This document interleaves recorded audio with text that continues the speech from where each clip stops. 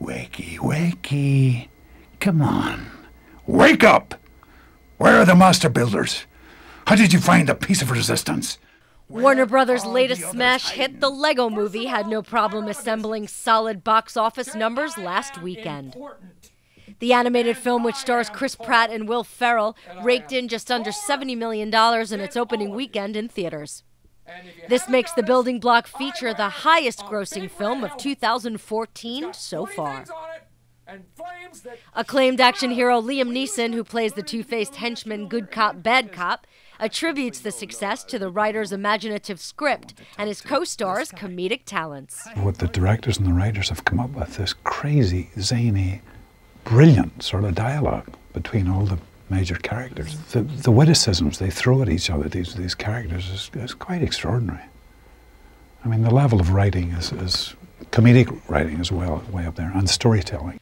Writers for the Lego Movie included Dan and Kevin Hageman, as well as the film's directors Phil Lord and Christopher Miller.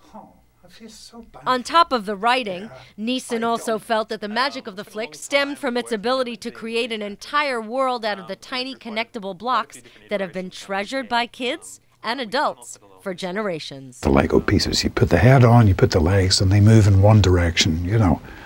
And they're quite limited in a way. Not in your imagination, but physically they're limited. But the wizards of cinema have been able to do an extraordinary thing, how they bring these things to life. And every piece in the film, there's a submarine, there's an ocean, there's going underwater, there's all this, and it's all Lego pieces, including the ocean, you know.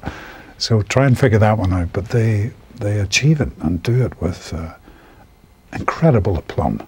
The film currently holds a rating of 8.7 on IMDb, which according to their top 250 page is the same score held by the highly regarded films Inception, The Matrix, Forrest Gump, and Seven Samurai.